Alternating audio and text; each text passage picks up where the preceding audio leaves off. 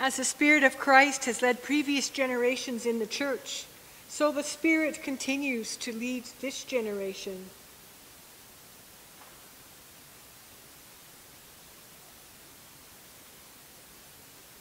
And may the light of the Christ guide and inspire generations yet to come. For thousands of years, First Nations people have walked in this land, and their relationship with the land is at the center of their lives and their spirituality. And we are gathered on the lands represented by the Robinson-Huron Treaty 61 of 1850, the traditional territory of the Serpent River and Mississauga people. And we acknowledge their stewardship of this land throughout the ages. And may we live with respect on this land and live in peace and friendship with its people. Give ear, O people, to God's teachings, for in parable and story God's wisdom is revealed. Come, let us remember the stories of our ancestors in faith. Let us share them with our children and celebrate the goodness that has come from them. And God has established decrees with our grandparents and all generations, and God has asked us to teach and continue them. Come, people of God, let us raise our hope in God and remember our blessings. Let us never forget God's glorious works in our lives. Come, let us worship. Let us pray. Holy Leader, we are presented once again with many choices. Today we have chosen to worship together in thanksgiving and praise.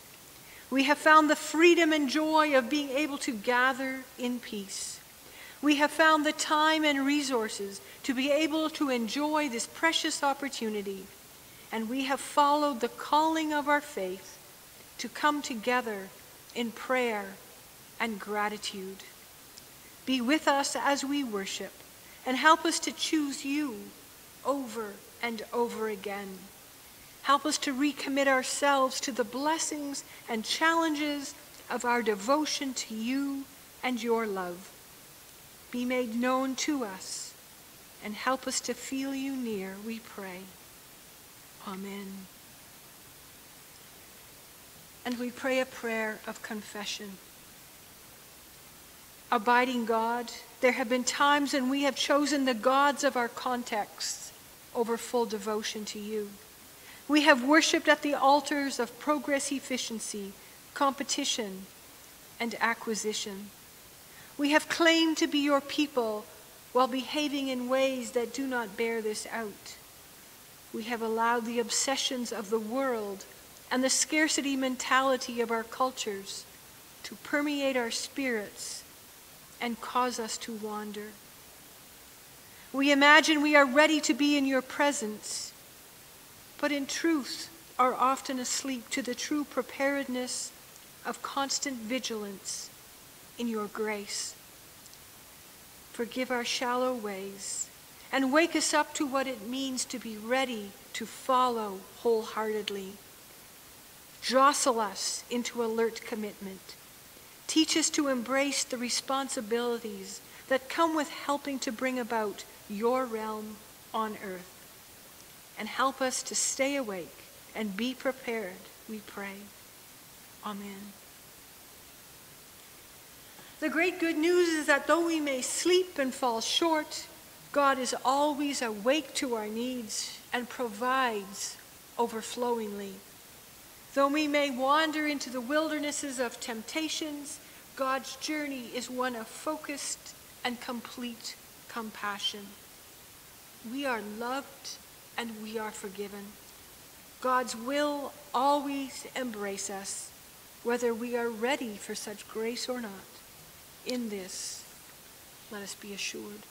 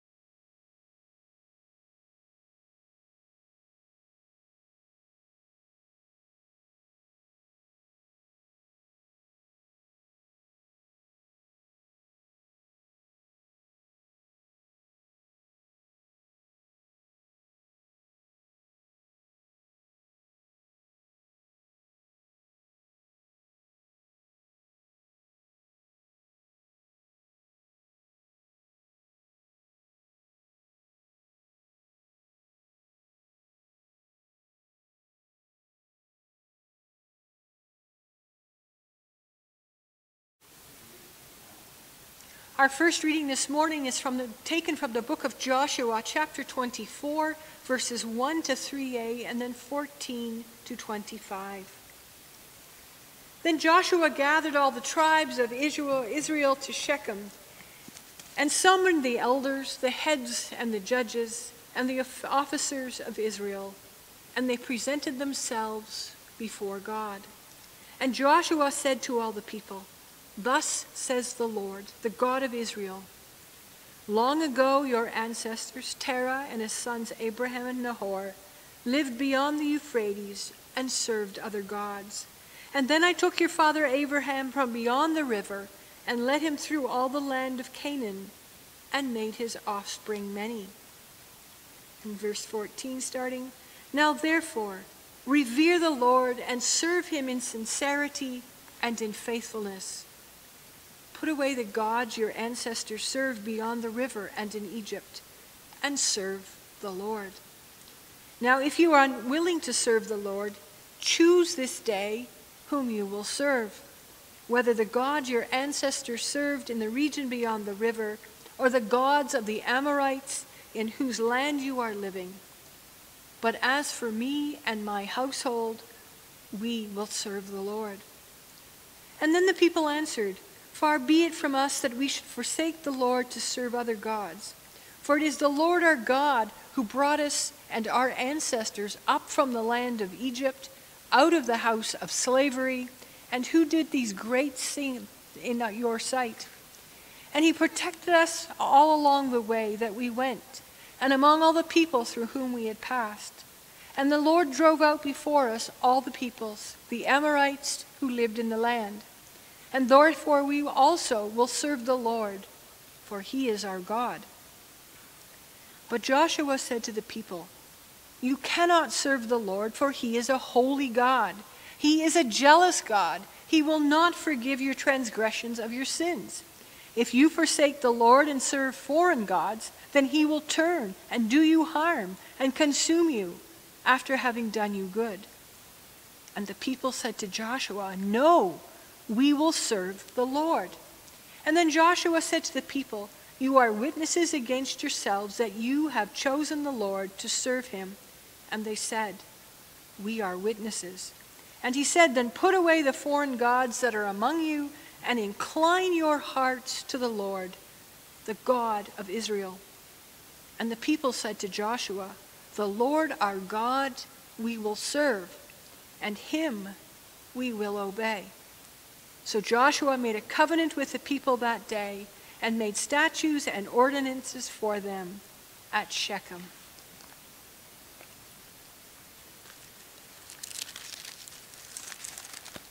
Our second reading is from Psalm 78, verses 1 to 7. Give ear, O my people, to my teaching. Incline your ears to the words of my mouth. I will open my mouth in a parable. I will utter dark sayings from of old, things that we have heard and known, that our ancestors have told us. We will not hide them from their children. We will tell them to the coming generation, the glorious deeds of the Lord and his might, and the wonders that he has done.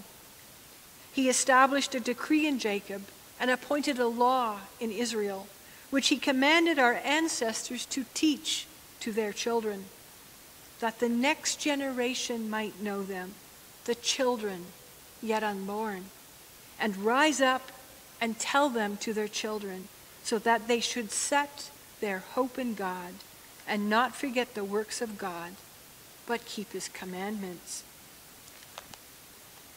And finally, from the Gospel of Matthew, chapter 25, verses 1-13.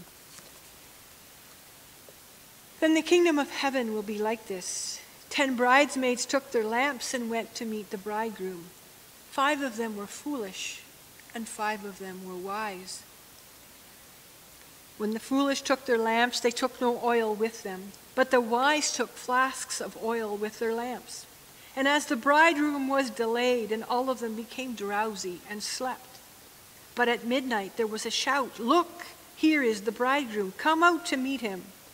And then all those bridesmaids got up and trimmed their lamps. And the foolish said to the wise, "Give us some of your oil, for our lamps are going out." But the wise replied, "No, there will not be enough for you and for us. You had better go to the dealers and buy some for yourselves." And while they went to buy it, the bridegroom came, and those who were ready went with him into the wedding banquet, and the door was shut. And later the other bridesmaids came also, saying, "Lord, Lord, open to us." But he replied, "Truly I tell you, I do not know you. Keep awake, therefore, for you know neither the day nor the hour." And may God add God's blessing to the reading of God's word.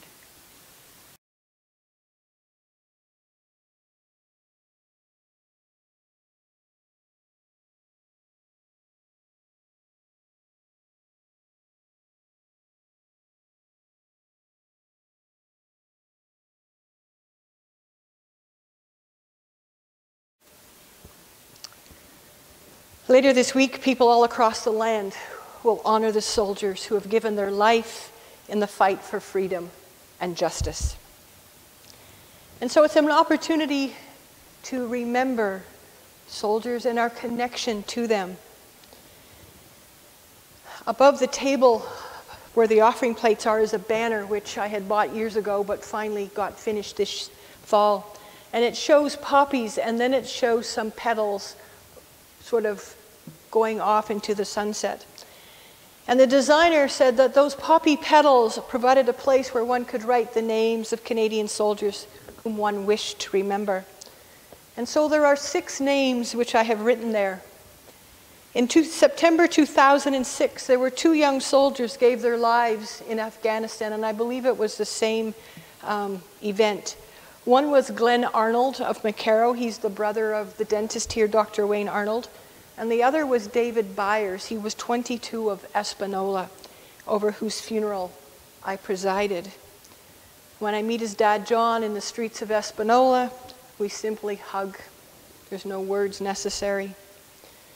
The third name is Pierre Chassé, who was of Deep River, who died in an accident, leaving behind a very beloved wife and 3 young lads that were under 4, and the youngest was 6 months.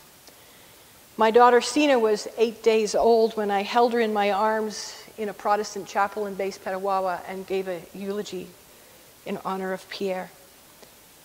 Pierre was very special to us in the United Church in Chalk River. He sang in the choir, and he had prepared to become a member at that church. The fourth and fifth names are twin brothers, Charles and Alexander MacDonald. They are Winston's uncles. Charles lost his life on a troop train accident in Almont in 1942. It was a train wreck. And Uncle Alex served in rebuilding roads and bridges across Europe, going as far as the Harz Mountains in Germany. He had a work crew of 35 prisoners of war, and daily he feared for his life. His experiences in Europe marked him for life, and he became a very deeply troubled alcoholic. And if one mentioned the war, his face became gray, and it was as if a veil just dropped over his face. And I was privileged to be with him at his hospital bedside when he went to eternity. The sixth name is Leslie McQuestion of Chalk River. He was a cousin of Winston's who died overseas in the Second World War. And his sweetheart was named Margaret Cook, and she was of my first pastoral charge. Every November the 11th, she comes to the cenotaph in Chalk River and stands remembering. And she never married until late in her 70s. What struck me when I came here to Holy Trinity is that there is no plaque hanging on the wall with a list of soldiers' names who had died in service from this community. And those of us who have come to Elliott Lake come remembering the names of fallen soldiers in the communities from which we have come. And whatever the underlying reason, our soldiers have made a choice to sign up and serve their country. And those soldiers who have served and returned home injured or suffering from PTSD are sometimes honored with a quilt of valor.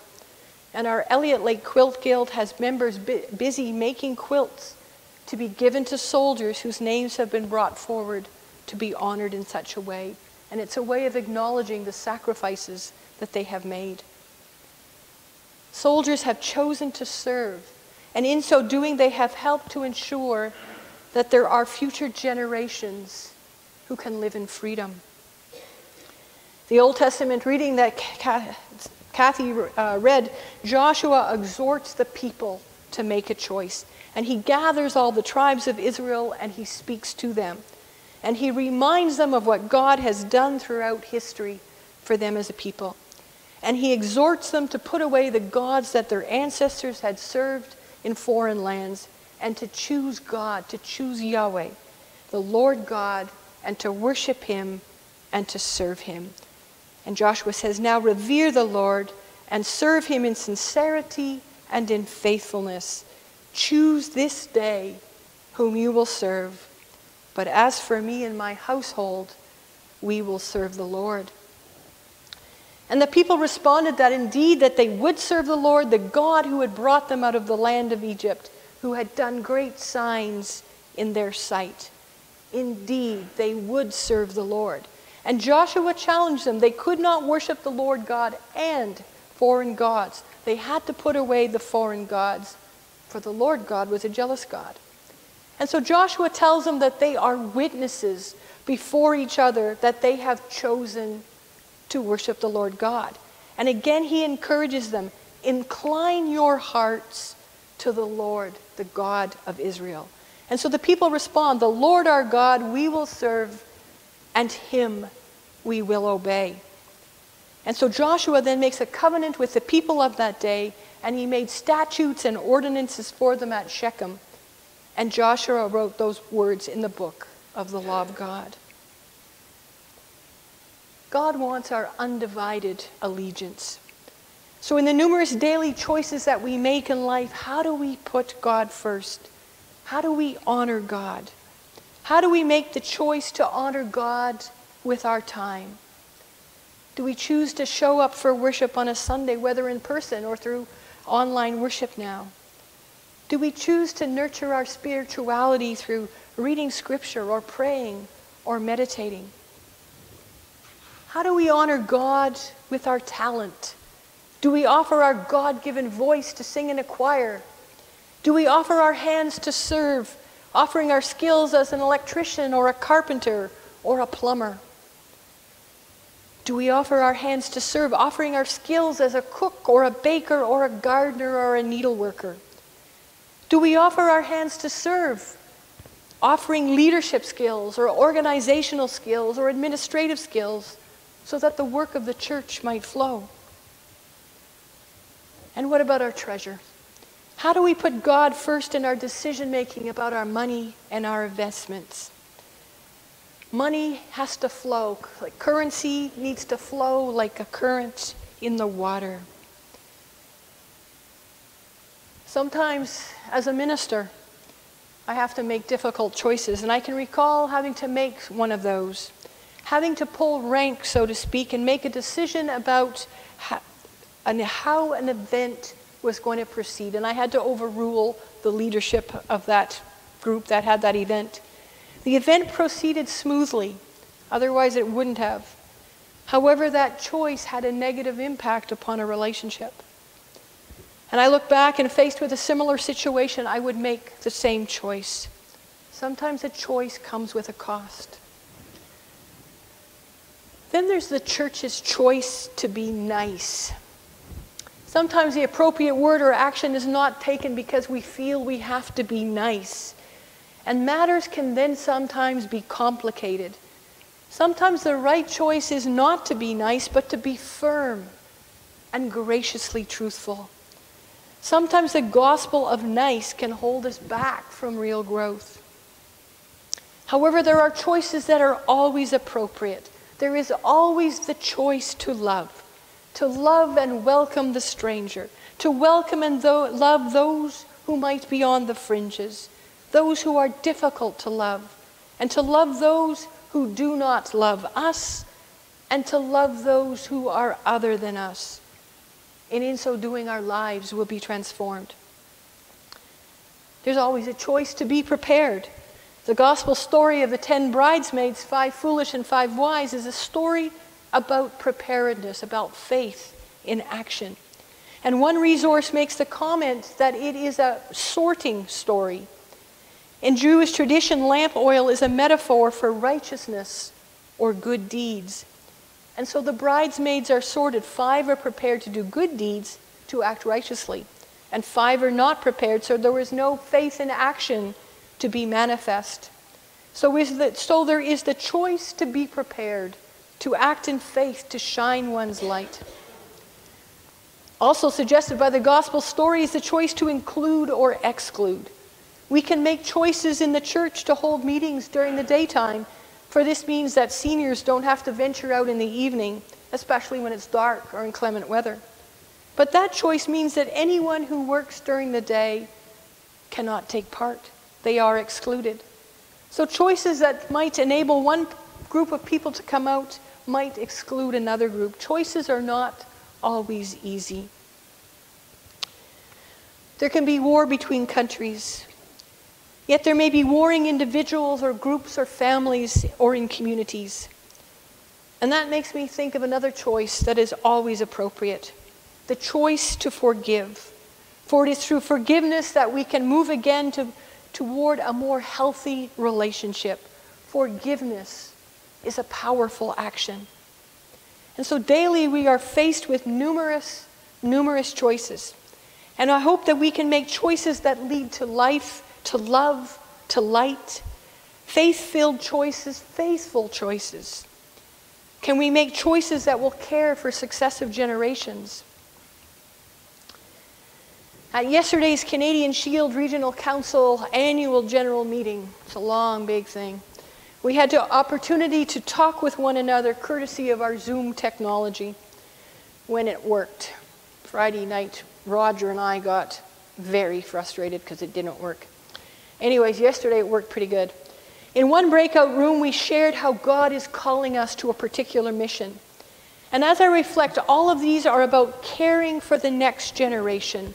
People had a passion for mission in enabling care for people's mental health, which is most often difficult in more northerly remote regions, as the people resources simply are not there. There's no psychotherapist.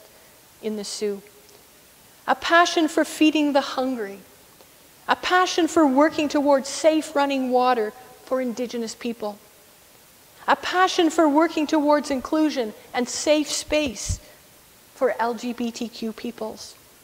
Decisions, choices that we of this generation make will pave the way for justice for succeeding generations. As we are living through this pandemic, we are faced with choices. Choices to reduce the risk of catching COVID-19. Choices like wearing a mask and sanitizing one's hands. Choices like sitting 6 feet apart, limiting one's exposure to other people and other places, or a choice to have a staycation. One of the downsides of physical distancing is the negative impact it is having upon people's emotional, mental, and spiritual health. So maybe, for the sake of those we love, and for the sake of those most vulnerable, maybe we just have to make a choice to take a risk. The morning after the American presidential election, I woke up early around 5 o'clock and laid there wondering, should I get up and turn on the TV to find out more? But I chose to keep laying there for a while. And some thoughts ran through my mind, and it was like, what if Trump got in again? That would mean probably several more years of COVID-19 running rampant. It would mean more years of a closed border. It would mean I wouldn't be able to see my dear friend in Erie, and she wouldn't be able to see her mom and stepdad in Loveland, Ohio. What would be the impact upon university students studying online, hunkering down alone? Or what would be the impact upon high school students with limited opportunity for social activity? How will this pandemic and its COVID-19 risk reduction choices impact this generation of young people now growing up? And only time will tell. And what might be the risks, the choices we make as a community of faith, as people in this community, for the sake of the well-being of future generations? And ultimately, it is up to us as individuals to be responsible, to make our own choices, that there may be life abundant and well-being. May we not fear, may we choose not to fear, and guided by the Spirit, may we be enabled to choose well. Thanks be to God. Amen.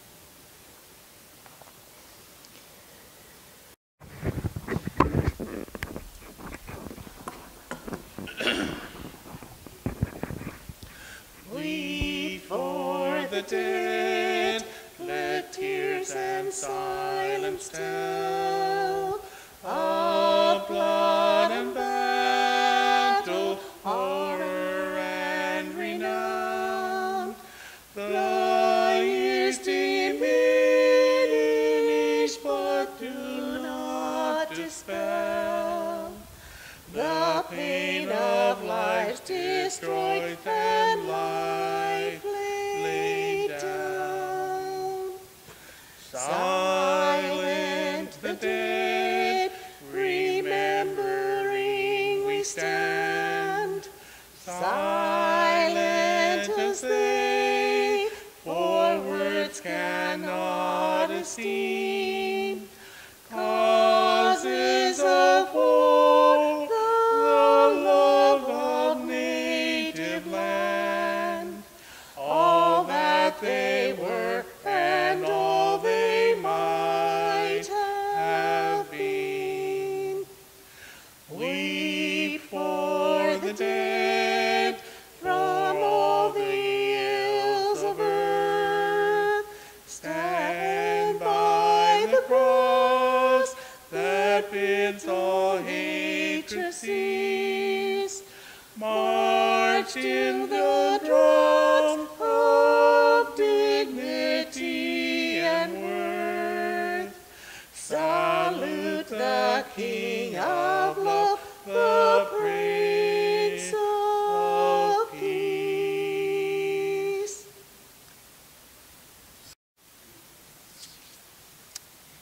Choosing how to spend our money and our time, choosing how to use our talents and share our skills, are choices we regularly make.